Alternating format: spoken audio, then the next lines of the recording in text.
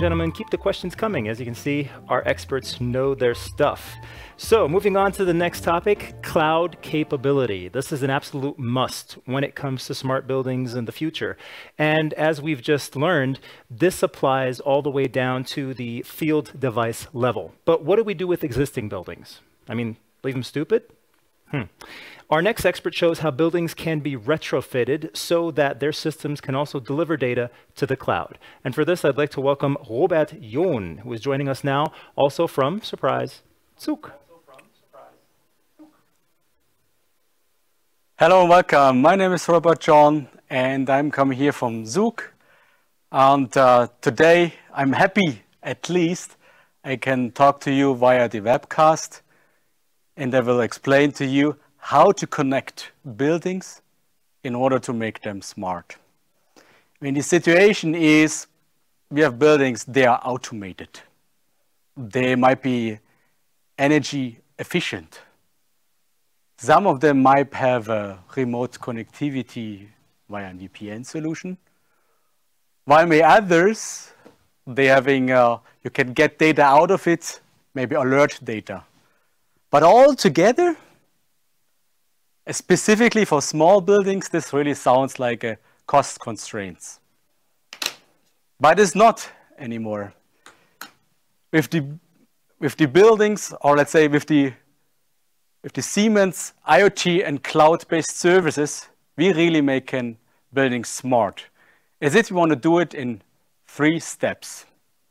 The first step, you need to bring the data to the cloud, then the builder can talk with the cloud.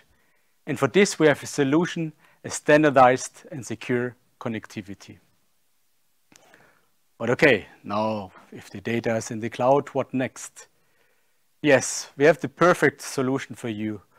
We can remotely monitor your building and operate it down to the equipment level, and really means on a data point level where you can operate the set points.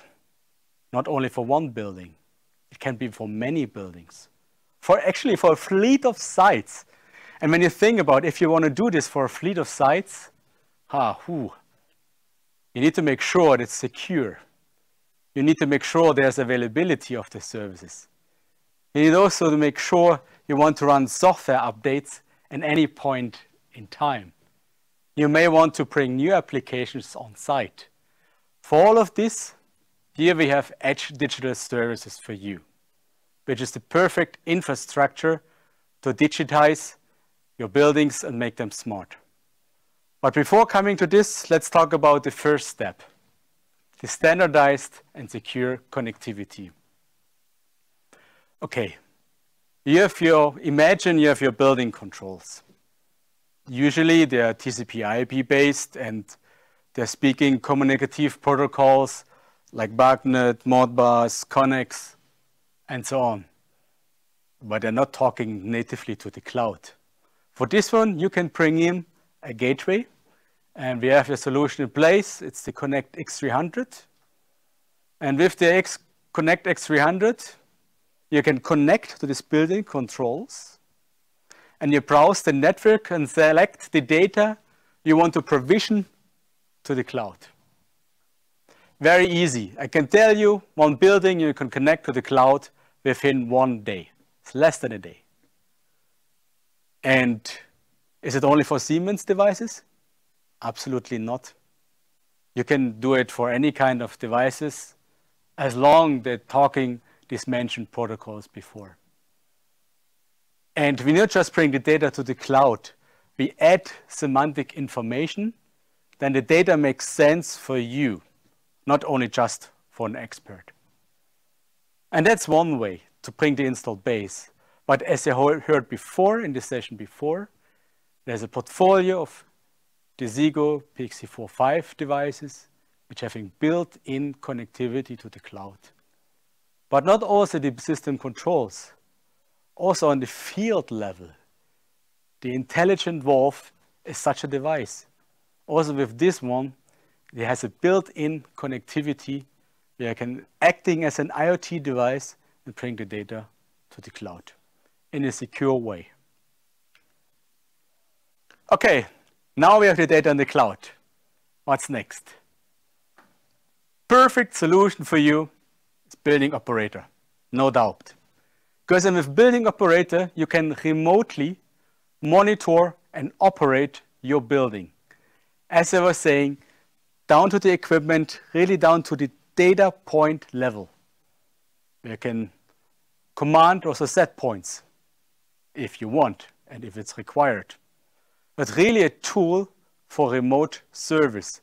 And in addition, there's also a built-in tunnel where you can really go to the web service on the applications or on the controls which resides on site.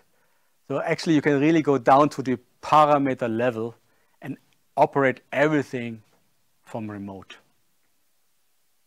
And you were asking, okay, who will be using this application?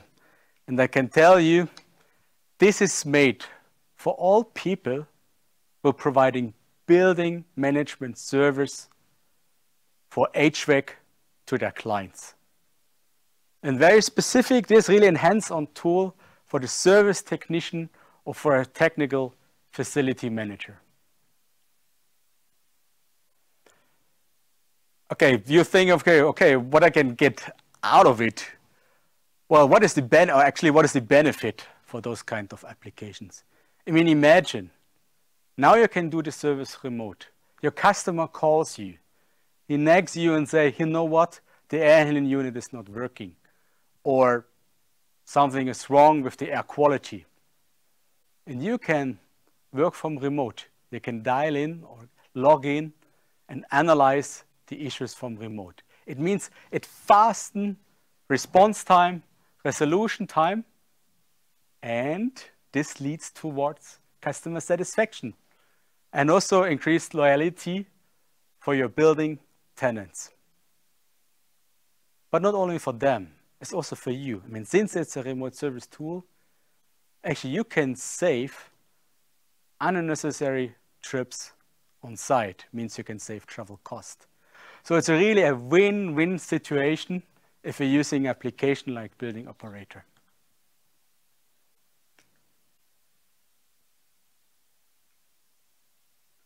And thinking beyond. So we have an application where you can monitor the HVAC system.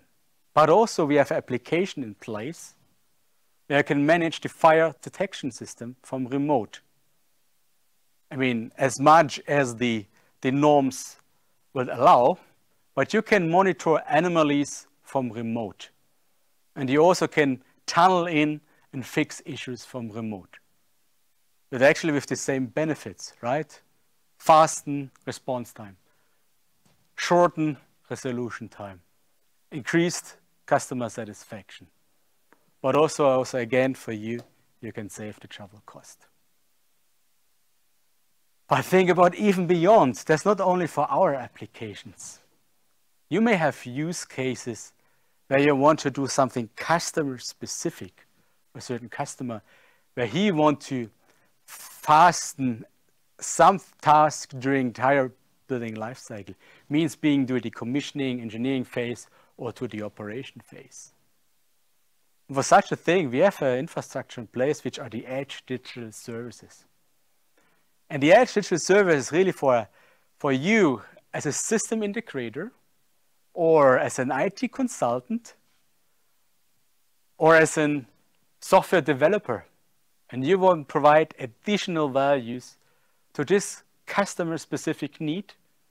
You can just use this edge digital service. We offer you the entire infrastructure, where also can you develop your applications, where you can install it and deploy it in many sites as you want.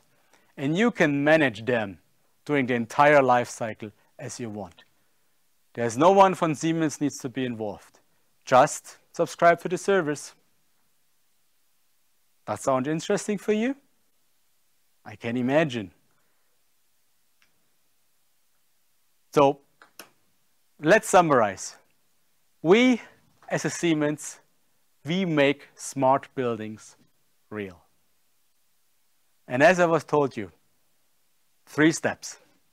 Step number one is always connect the installed base and bring the data to the cloud so that it can interact with your buildings from remote. Second step, once the one is established, you can control the buildings from remote if you want. And you can learn, bring more value to the building. And then even more, you can develop your own applications and adapt it to optimize the building and make it more smart even further as you want or as the customers expect it or wishes are. That was it. Thank you very much for watching this webcast. I'm heading back towards Ansbach and I'm looking forward to your questions.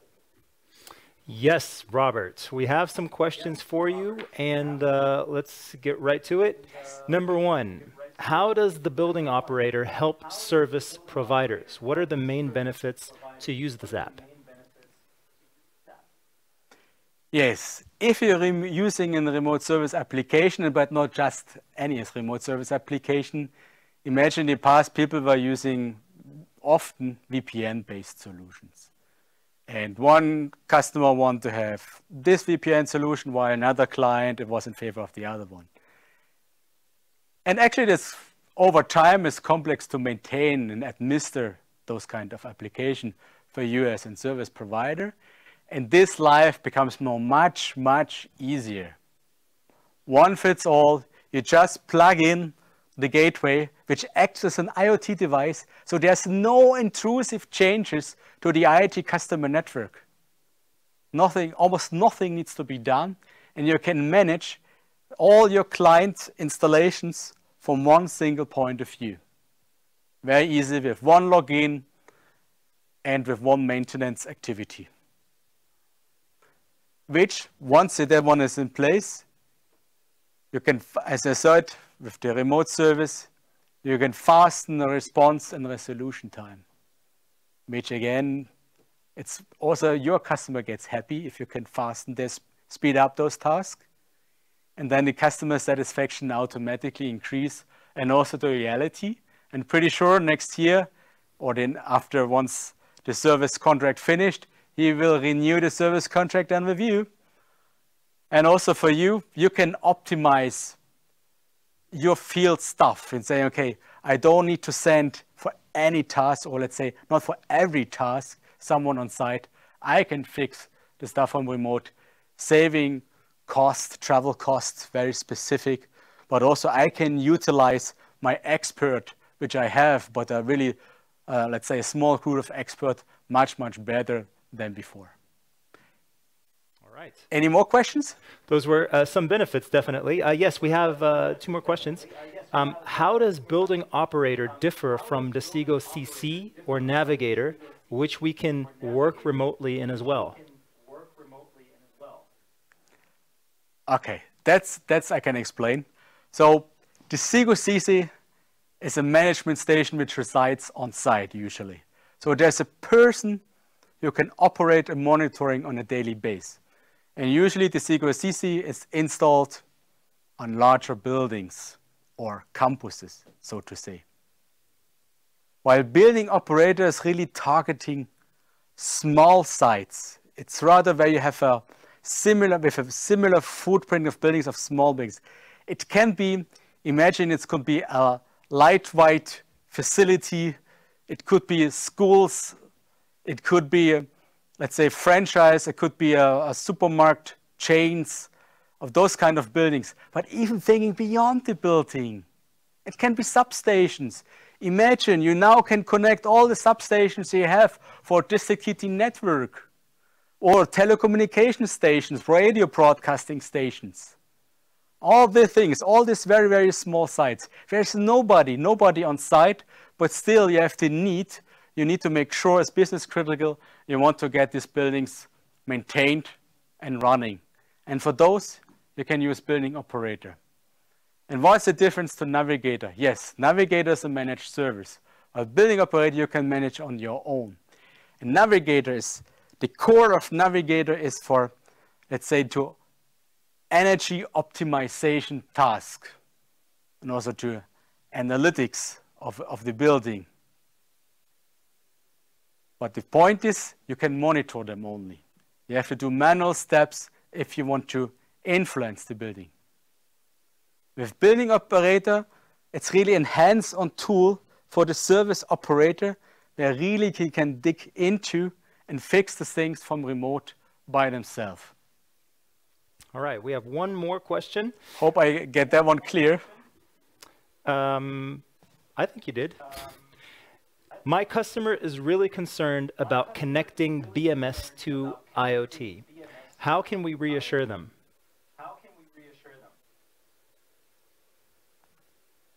So what we did for the entire process, I mean, our devices are really security by design. So from the beginning, before we even write the requirement to the development, testing, etc., everything is done on a security. And since it's an IoT device, it means it only creates outbound traffic on standardized HTTPS ports. And usually always the HTTPS, which is a secure port and is encrypted, is always open. It's like you would do a similar way as you would do the online banking. It's absolute the same level of security like for the online banking. If you're not concerned about online banking, you can also not need to be concerned about bringing building management data, building automation data to the cloud. All right. Thank you very much, Robert. You have a great day and see you later. So, what do we learn from all of this, ladies and gentlemen? Well, yes, even older buildings have their spot in the world of tomorrow.